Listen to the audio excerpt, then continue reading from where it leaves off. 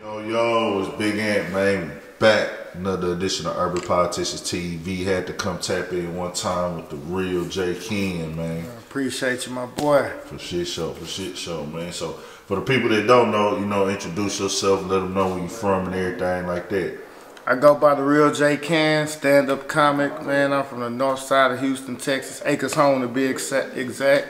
4 acres shakers.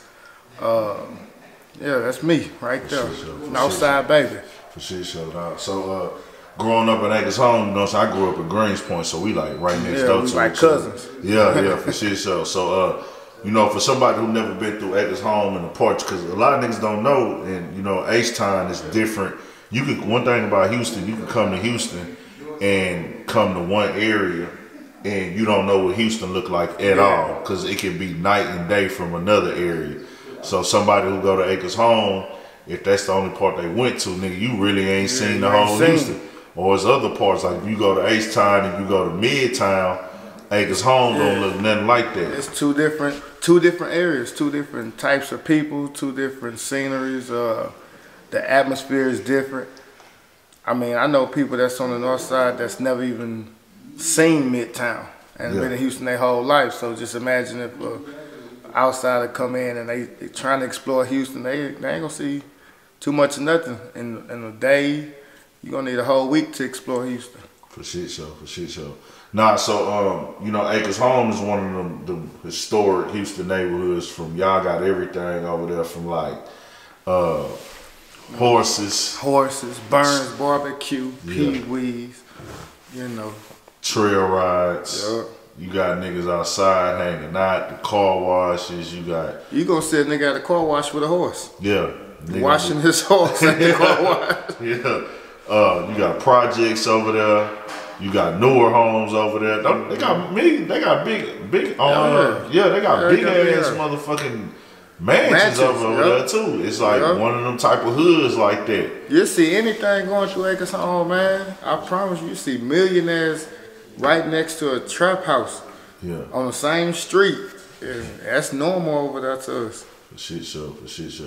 Nah, so coming up over there, dog, what was the whole environment like for you? What you was into on your day-to-day program growing up? Man, basketball.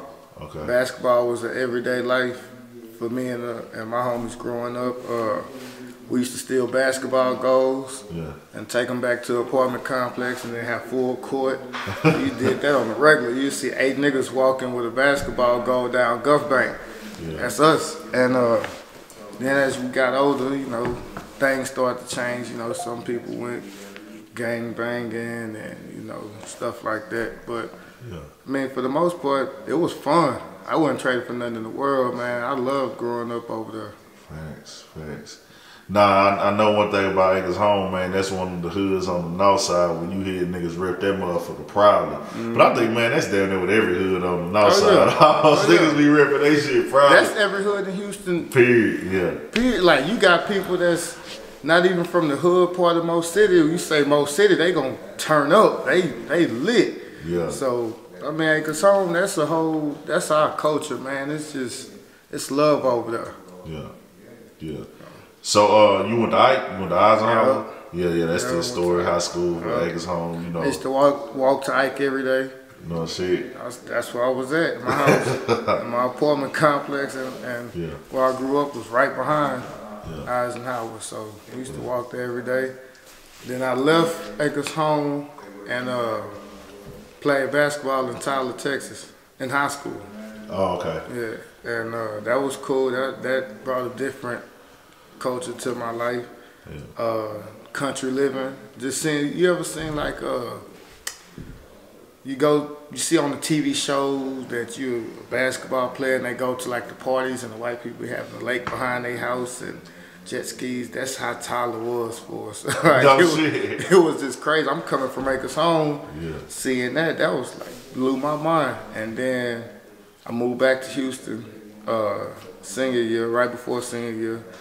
And back in Acres home, wasn't in school, and all the homies was at alternative schools. I had dropped out, so I'm like, man, I gotta figure out something. Some school, I need to go to some school.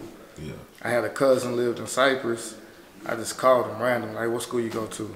And he said, South Falls. I said, well, ask your mama if I could sleep on y'all couch and graduate. She was like, yeah. That's how I ended up in Cypress. And that was a whole different, I'd never seen a school as big as South Falls before. Yeah. It was like a college, but that helped, you know, in the long run. A lot of the people I met in Cypress and at that school are still a part of my life right now. That's what's up. That's what's up. Now, so Cypress. So why did you drop out of school initially? I didn't drop out. Or stop going? I did. Okay, so I missed 15 days of school in a month. Okay. But I didn't get in trouble because I had like the second highest grade in the class, and they couldn't wrap their head around it. It was just like school's just easy. Okay. And the reason I moved back from Tyler was my stepdad is from Belize, and the paperwork wasn't right or something, so they just shut the whole little play that we had out there down, and we had to come back to Houston. Gotcha. And I didn't drop out of school. Yeah. I just didn't have a school to go to for like 2-3 weeks. I just didn't have a school. Yeah, man. So, you know, you up out of school, dog. You know, what made you just start going and doing your creative side of shit like that in life, man? Like, what made you jump out there and get into your creative bag and things? It's when I always been creative. I always just had something going. Like, even when I got to South Falls, I remember one time I dressed up as Michael Jackson. Okay. And I had my homeboy, DJ Wall, real big dude, as the security guard. So we just schemed up like, hey, we just gonna go to school and play music the whole day, and I'm gonna just dance and do whatever. So I had always had that in me, but what really got me going, I went to Sam Houston in college. And I just ended up out there. I wasn't really in school or nothing, I just ended up. But I ended up starting like a promotion company called Stay Focused Promotions. And we doing the clubs and we doing parties, and then one day I just had the bright idea like, I'm gonna start MCing. Cause I seen my bro doing it, Labo was doing it, he taught me how to MC. And once I got that mic in my hand, it was like, this is it. This is it. That's all I wanna do is just entertain people with this microphone. Gotcha. Now, so like, I'm shorting a lot of it down. It's a long story, but you know. Yeah, it's all good. Nah, so you know, MCing, man, and I see that kind of happen sometimes. You know, MCing like go hand in hand, just you know, even with promoting. Yep. Then you see all this shit going on, and then you just started jumping in a lot of other lanes after becoming an MC. Mm-hmm. So, what all lanes what made you try the other lanes? Was it like? I mean, trying something until it worked. Yeah. I mean, a lot of people scared to try because they scared to fail. I was trying everything. I didn't care. I was rapping. Started a clothing line, High Hopes Clothing, with my boy Bird.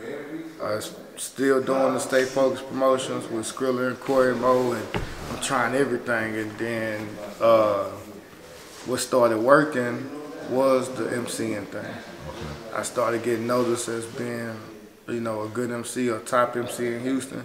The promoters started respecting me. I started gaining a fan base, and then I started an art show. You know what I'm saying? I'm trying everything. The art show is still going good. It's successful. Yeah. All access art show. And then from MCing, you meet a lot of people along the way. So when I was MCing in college, I met a guy named Shabazz who was doing stand-up comedy. So I'm in the club MCing. He used to come to the clubs all the time, but sometimes I would stop the music and just go in, like rank on everybody. Yeah. And I used to rank on him. So one day he's like, man, you always joking, come do stand-up. I'm like, nah, I'm an MC. Stand-up, I'm an MC. You know, I'm in the clubs. Yeah. He's like, nah, you got something, come try it. I went to Caro's, open mic night, and did my thing, and it went from there.